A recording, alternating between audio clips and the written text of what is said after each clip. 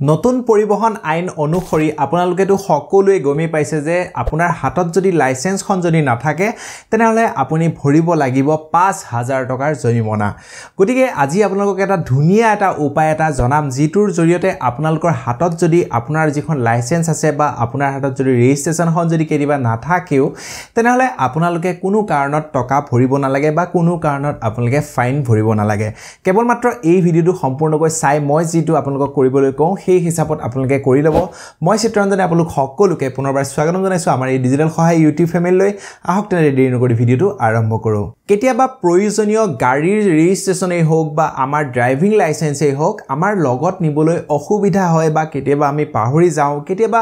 আপোনালোকে সকলোৱে জানে যে যদি আপুনি মানি বেগটোৱে যদি পাহৰি যায় তেনেহলে আপোনাৰ যিখন লাইসেন্স আছে সেই লাইসেন্সখন আপোনাৰ লগত না যাব কেতিয়াবা আপোনালোকৰো হৈছে এনেকুৱা তেতিয়া যদি আপোনাক পুলিচে যদি ধৰে তেনেহলে আপোনাক এটা ডাঙৰ এটা ফাইন এটা কৰাই দিব পাৰে পাছত আপোনাৰ সেই যেটো ফাইন হয় হেতু ৰিটাৰ্ণ হ'ব হেতু লেকেটো বহুত এনেকুৱা কথা আছে কিন্তু তাৰ আগত আপুনি ফাইনটো ভৰাৰ আগত আপোনাৰ যিখিনি ডকুমেন্টস আছে ৰেজিষ্ট্ৰেচনেই হোক ইনস্যুৰেন্সেই হোক বা আপোনাৰ যিখন ড্ৰাইভিং লাইসেন্স আছে লিগেলি আপোনালোকে আপোনালোকৰ মোবাইলত লৈ ফুৰিব পাৰে ফটো মাৰি লৈ ফুৰা কথা কোৱা নাই মই লিগেলি এটা এপ্লিকেশন আছে যিটো নেকি ভাৰত চৰকাৰে অনুমোদিত কৰিছে সেই এপ্লিকেশনটোৰ জৰিয়তে আপোনালোকে আপোনালোকৰ যিখন ডিজিটেল লাইসেন্স হয় সেই লাইসেন্সখন বা ডিজিটেল যিটো ডকুমেন্টস হয় DigiLockerৰ জৰিয়তে আপোনালোকে লৈ ফুৰিব পাৰে তাৰে বিষয়ে আপোনালোকক এই ভিডিওত কম কেনেকৈ আপোনালোকে সকলোখিনি সেটআপ কৰি লব কেনেকৈ আপোনাৰ যিখন লাইসেন্স হয় বা ৰেজিষ্ট্ৰেচনখন কেনেকৈ আপোনালোকে মোবাইলত আপোনালোকে ডিজিটেলি ভেৰিফাই কৰি ভৰাই লব পাৰিব সকলোখিনি আপোনালোকে এই ভিডিওত পাব গতিকে আপোনালোকে আজিয়ে সেই কামটো কৰি লওক বহুতে এটা ধুনিয়া এপ্লিকেশন বহুত বেছি ফিচাৰ্স আছে আটাইখিনি ফিচাৰ্সৰ কথা মই আপোনালোকক নকওঁ আপোনালোকে এপ্লিকেশনটো যেতে ব্যৱহাৰ কৰিব ব্যৱহাৰ কৰাৰ পাছত সেই এপ্লিকেশনটোৰ ভিতৰৰ যিবোৰ ফিচাৰ্স হয় যিবোৰ নেকি সুবিধা হয় সেই সুবিধাবিলাক আপোনালোকে দেখি অবাক হৈ যাব মই কলো গতিকে আপোনালোকৰ যি প্লে ষ্টৰ আছে প্লে ষ্টৰত আপোনালোকে যাব তাত আপোনালোকে DigiLocker বুলি সাৰ্চ কৰিব সাৰ্চ কৰাৰ পাছত সেই এপ্লিকেশনটো পাব তাৰ পাছত আপোনালোকে ইনষ্টল কৰি লব যিটো নেকি মই আপোনালোকক ইয়াতে স্ক্ৰিনটো দেখাই আছো ইনষ্টল কৰাৰ পাছত আপোনালোকে তাতে দুটা অপচন পাব এটা হৈছে সাইন ইন আৰু আনটো হৈছে সাইন আপ আপোনাৰ যদি আগতে যদি এটা একাউন্ট আছে তেনেহলে আপুনি সাইন ইন কৰিব লাগিব আৰু নতুনকৈ যিহেতুকে আপুনি এটা একাউন্ট খুলিব তাৰ বাবে আপুনি সাইন আপ কৰিব লাগিব সাইন আপটো ক্লিক কৰিব সাইন আপটো ক্লিক কৰাৰ পাছত আপোনাৰ যিটো মোবাইল নাম্বাৰ আছে সেই মোবাইল নাম্বাৰটো দিব মোবাইল নাম্বাৰটো দি কন্টিনিউ কৰাৰ পাছত আপোনাৰ যিটো মোবাইল নাম্বাৰ দিলে সেই মোবাইল নাম্বাৰটোলৈ এটা ওয়ান টাইম পাসওয়াৰ্ড আহিব অৰ্থাৎ এটা OTP সেই OTP টো আপুনি পুনৰ দি দিব দিয়াৰ পাছত আপুনি কন্টিনিউ কৰি দিব কন্টিনিউ কৰি দিয়াৰ লগে লগে আপোনালোকে ওপৰত ইউজাৰ নেম বুলি এটা ইমেইল আৰু মোবাইল নাম্বাৰ আপোনালোকে দেখিব তাত আপোনালোকে আপোনালোকৰ যিটো মোবাইল নাম্বাৰ হয় পুনৰ দিব তাৰ তলত যিটো পাসওয়াৰ্ড আছে সেই পাসওয়াৰ্ডটোত আপোনালোকে আপোনালোকৰ মনত ভাবা এটা পাসওয়াৰ্ড আপোনালোকে দি দিব যিটো নেকি থাকিব লাগিব এটা সংখ্যা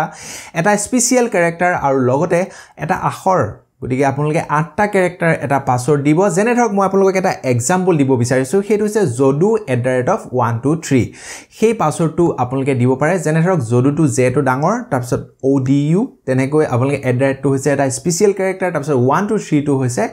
এটা নাম্বাৰ গতিকে আপোনালোকে তেনেকুৱাকে দিব পাৰে গতিকে সেই হিচাপত আপোনালোকে কেনেকৈ দিয়ে ঠিক একে ধৰণে ওপৰত যিটো পাসওয়াৰ্ড দিছে সেই একে পাসওয়াৰ্ডকে আপোনালোকে তলতো কনফাৰ্ম কৰি দিব কনফাৰ্ম কৰি দিয়াৰ পাছত তলত যিটো সাইন আপ অপচন পাব সেই সাইন আপ অপচনটো ক্লিক কৰি দিব ক্লিক কৰি দিয়াৰ লগে লগে আপোনাৰ যিটো ৰেজিষ্ট্ৰেচন হয় সেই ৰেজিষ্ট্ৰেচনটো কমপ্লিট হোৱা আপোনালোকে দেখি পাব যদি আপোনাৰ এটা পিন নাম্বাৰ বিচাৰে সেই পিনটো হৈছে আপুনি নতুনকৈ এটা পিন নাম্বাৰ দিব লাগিব ভৱিষ্যতে যেতিয়া আপুনি সেই এপ্লিকেশনটো যেটো নেকি DigiLocker এপ্লিকেশনটো যদি আপুনি ওপেন কৰে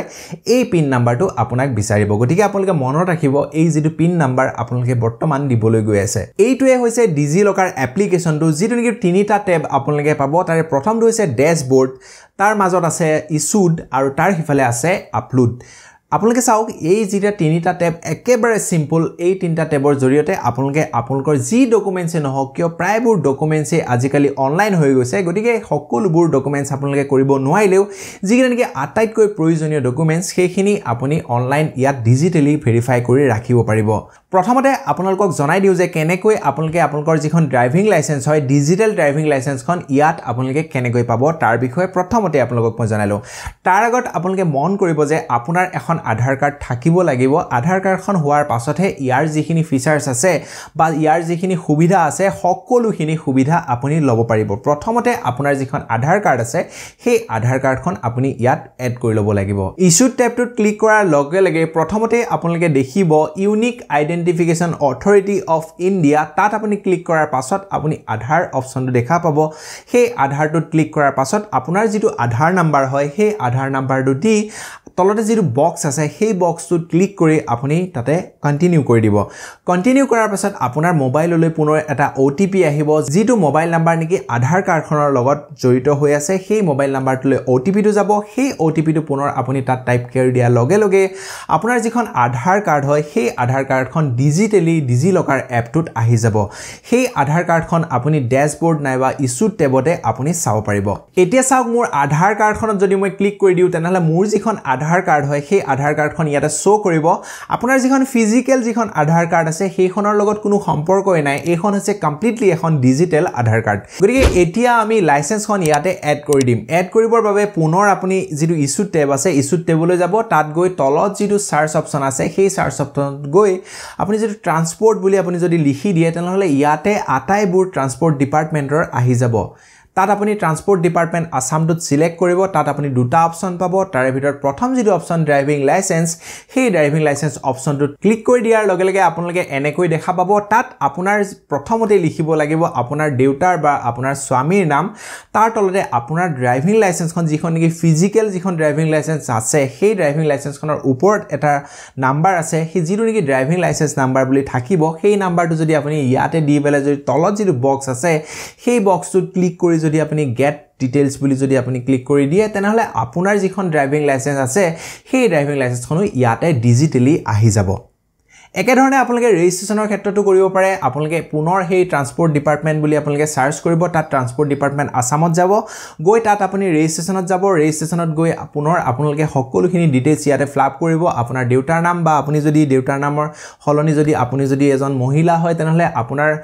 হাজবেণ্ডৰ নামও আপুনি তাতে দিব পাৰে যি হিচাপত আছে সেই হিচাপত আপুনি ইয়াতে সকলোখিনি ফিল আপ কৰি দিব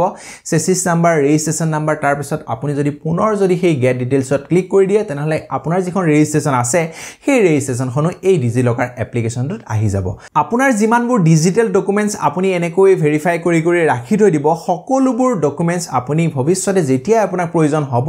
বা পুলিচে যদি আপোনাক বিচাৰে আপোনাৰ লাইসেন্সখন বা আপোনাৰ ৰেজিষ্ট্ৰেচনখন এই এপটো ওপেন কৰি আপোনাৰ যেটো ইস্যু টেব আছে সেই ইস্যু টেবটোত আপোনাক যিখন ডকুমেন্টস দেখাব লাগে সেই ডকুমেন্টছখনত ক্লিক কৰি দিয়াৰ লগে লগে আপোনাৰ সেই ডকুমেন্টছখন আহি যাব